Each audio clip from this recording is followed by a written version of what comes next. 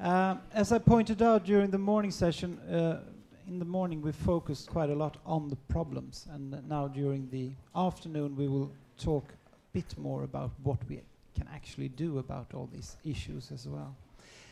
First speaker in the afternoon is Dr. Jaqueline,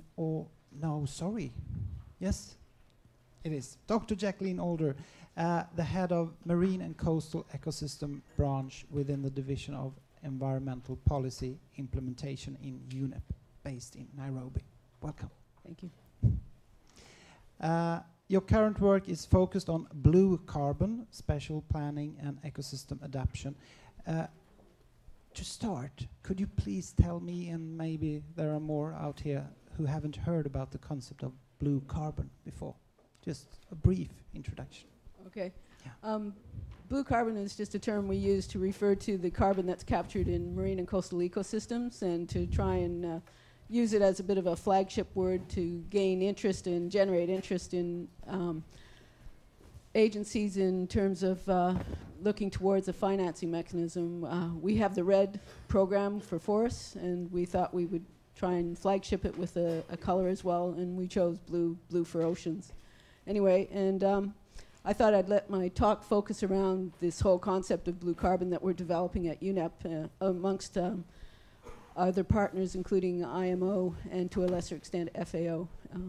It's an initiative we started in 2008, and in 2009, just before COP15, we released this report, Blue Carbon. I brought, I had some copies sent over, and unfortunately it's gone, but if anybody's interested on where to download this report on the website, I can easily give you that website address and you can download the full report. It's a PDF file. Anyway, just wanted to thank the organizers, Sida, who are big supporters of the programs that we have here at UNEP, and also like to thank the organizing committee for inviting us to present Blue Carbon. Hopefully you'll find it an interesting talk. Right. Okay, the speakers this morning have talked about the services that marine and coastal ecosystems provide, and in particular the services they provide for climate regulation. I'd just like to further emphasize that you know, the fact that we can live on planet Earth is almost all in part the fact that we have oceans and we have bodies of water that absorb heat and that move that heat around, and so that you have your nice warm Gulf Stream that warms up the northern Europeans in the winter, and we have the cold currents of the Humboldt, for example, that keep temperatures cool around Chile and support a really vibrant fishery. And they also play a role in carbon capture and cycling, which I'm not going to dwell on because the speakers this morning emphasized that point, and that's the point at which we've taken off in UNEP to try and generate interest in preserving or better management of marine ecosystems and coastal ecosystems. Because if we look at the amount of carbon that is absorbed or captured and cycled in marine and coastal ecosystems, it's actually quite significant. It may not be necessarily the same sort of systems that are on terrestrial systems like the Amazonian forest, but when you consider that oceans cover more than 70% of the world's Earth's surface, and you look at how much carbon is cycled and keeps our planet habitable, it does play an important role in terms of just the fact that nearly 55% of all green carbon is captured by living organisms in the oceans and not on land. You know, that's a big figure. That's a lot of carbon that's captured. And so we tend to forget that when we're talking about climate change and especially mitigation. We think of only forests as being the real key to mitigating the impacts of climate change, and we've totally, or up until recently, we've almost ignored the role of oceans. And I just wanted to emphasize that when we talk about blue carbon, we're not talking about acidification, but in fact we're talking about mitigating and hopefully trying to reduce the impact of acidification. This diagram here is just to give you an idea of the scale of, or the differences between the ability or the potential for these different ecosystems to capture carbon. This represents the open ocean and the deep sea, which is a big capture or a sink, but it's a short-lived one, and I'll explain it in a minute. We have estuaries, seagrasses, mangroves, salt marshes, and the continental shelf itself. And all of them capture a differing amounts of carbon, but nevertheless, they do play a role. Mangroves probably are very big potential, and we've recently made sure that the managing mangroves can also be taken under the RED program so that they do get included in forests as well. So we're trying to put our feet in both camps for that aspect. But in terms of blue carbon, there's actually two stories. One is this sort of long-term burial concept that's used right now for the RED program for carbon capture for forest systems, where are most people familiar with the RED program? Okay, just one step back. RED stands for Reduced Emissions from Degradation and Deforestation, and it's a program that's available to, it's just started over the last 2 years to provide a financing mechanism for countries that don't degrade their forest and don't chop down their forests to generate some sort of income from preserving their forests. And it's, Norway is a big contributor to it, and there are millions and millions of dollars available to developing countries to enable them to take advantage of this financial incentive. But that's based on the fact that trees store carbon for a long time, 40, 50, 60 years, depending on where you are on the Earth's surface, if it's tropical or temperate. But still, there are much longer-term storage component, and so there is an incentive for people to invest in, paying their carbon offset credits, for example, on forests, because you know those stands will be there for a long time. And they're also fairly easy to manage in terms of satellite imagery. You can, fly over an area and you can find out whether they've cut or haven't cut their trees. And so that's one market that's developing rapidly and that has lots of potential. And we have a similar potential, at least, in blue carbon in our coastal ecosystems like mangroves, salt marshes, and to a lesser extent seagrass beds. And I put the emphasis on potential because it's just really early days in this sort of work that we're doing. But then there's also a second story, and I think it just as an important story, is the fact that the open ocean and much of the sort of open water acts as a pump or a flow, and it keeps the carbon in suspension, for want of a better term, so that this carbon that's being captured that was described this morning by others actually only resides or is only in the suspension or captured for a short time. But what's important is that the water quality and the system itself needs to be at peak efficiency or operating at peak efficiency for that pump to continue to cycle carbon. It's a hard concept to describe, but it's like if we don't keep this pump going efficiently, the system will fall down and we'll start to see even more increased acidification. We'll see other systems starting to fail or to slow down, those sorts of things. So I think there are two stories. One is this sort of RED-like story, and then there's a new one which is different. It would have a different financing mechanism, and I'll talk about that in a minute. But that's one that we would encourage or try and find financial mechanisms for big ocean states to think about how they can better manage their marine and coastal ecosystems to enable this pump to operate at peak efficiency. And this is one area that UNEP is leading on and that we hope to be able to lead, but we realize that this is a long-term project. If you look at the experience of RED, it took 15 to 20 years to get that actually into the current state of being a financial mechanism.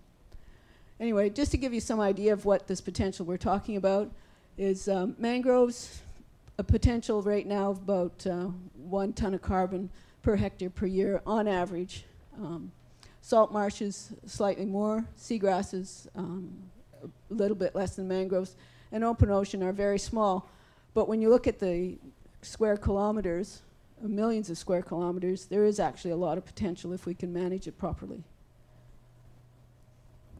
So it may not be as great as the Amazon, but considering what the speakers talked about this morning and how close we are, or how close we may be getting to the precipice, it might be worth taking a look at every possible source of mitigation.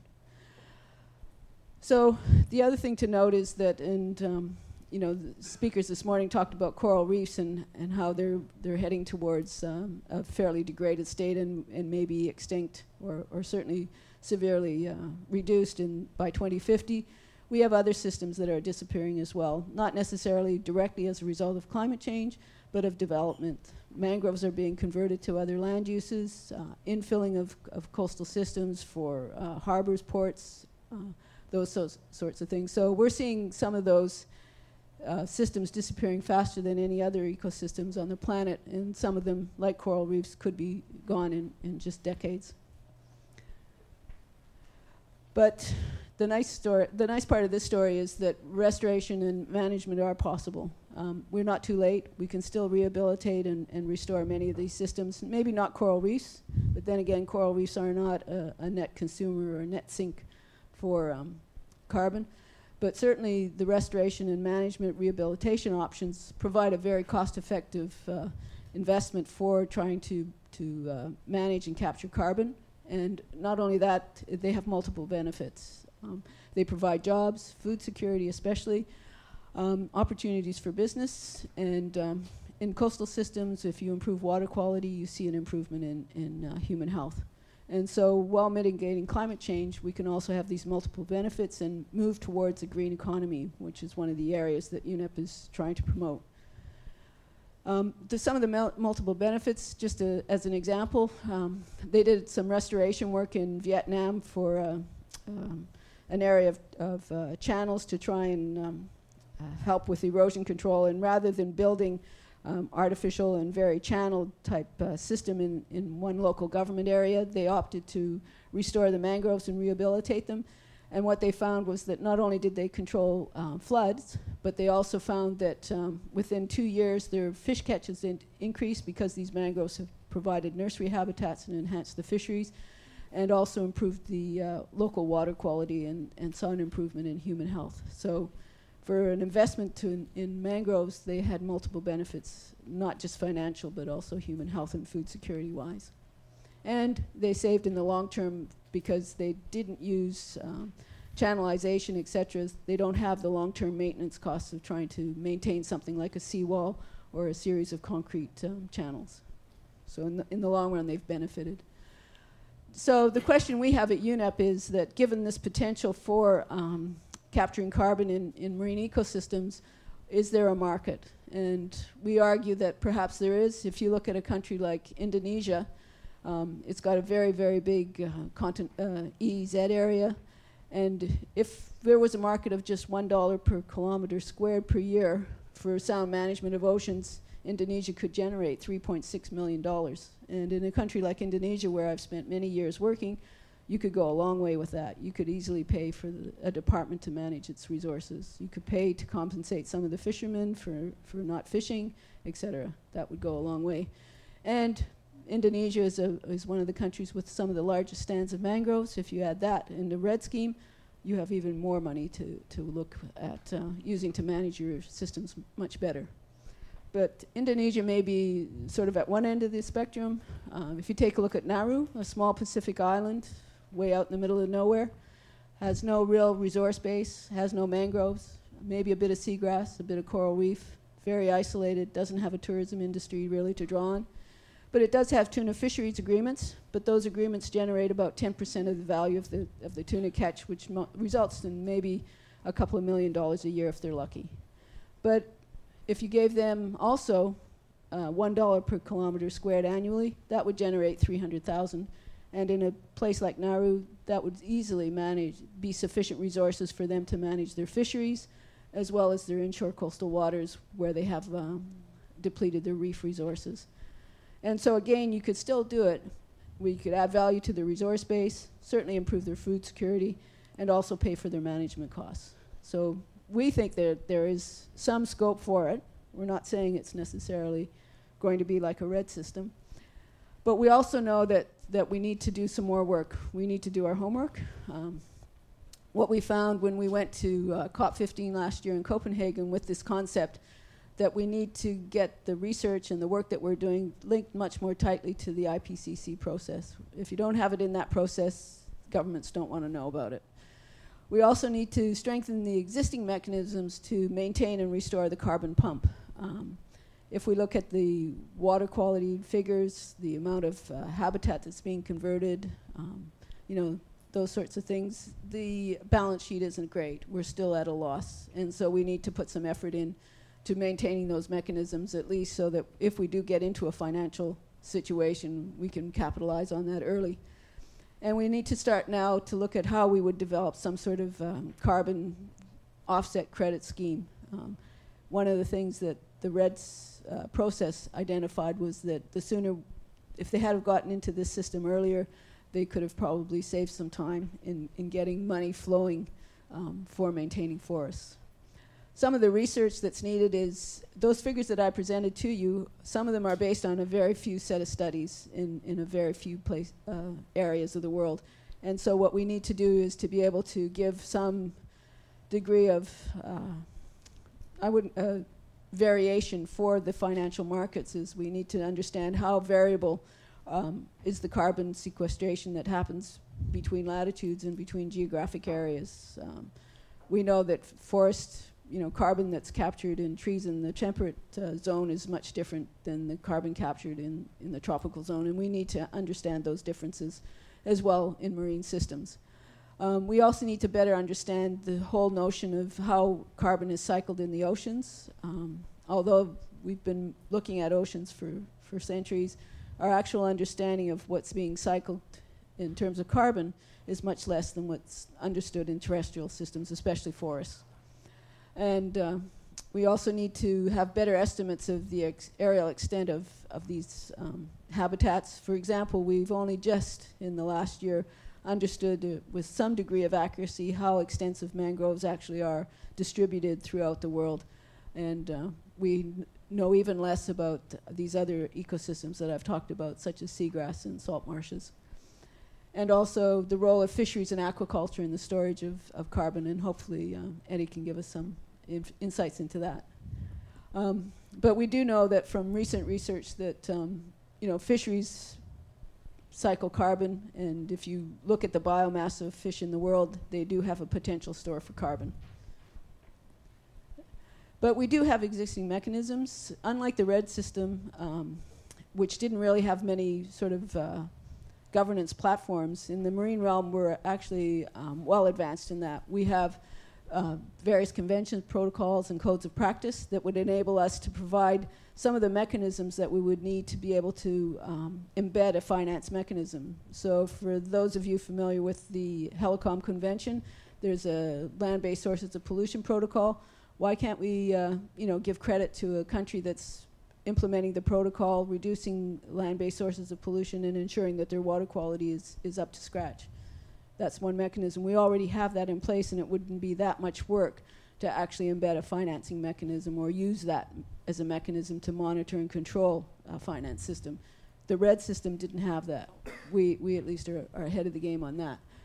We also have, or we're developing tools for assessing the trade-offs in maintaining these carbon sinks and pumps versus other uses. So is it better for a country to allow someone to fish beyond its biological limits but get a lot of money? Or is it better if we give them $1 per kilometer to manage those fisheries resources better? We need those trade-off tools to enable countries to make those decisions. And we are quickly learning lessons from other carbon offset schemes. One of them in particular that I've mentioned is the RED program, and we're looking at how we can incorporate mangroves into that program. And for a blue carbon fund, what is needed? We need to find out how we can get a carbon credit scheme up and running. We need to establish baselines and ways of measuring how much carbon is captured, stored, and how do we monitor that in a fairly efficient way. We need to look at how we can coordinate and manage these funding mechanisms amongst the different agencies that might be interested. But most of all, we need to prioritize a sustainable, integrated, and ecosystem-based management of both coastal zones and ocean systems. We need to try and, at least as soon as possible, get on top of managing these areas that are, as we've seen this morning, for example, coral reefs still degrading, and in some cases degrading rapidly. And with that, I'll end my talk.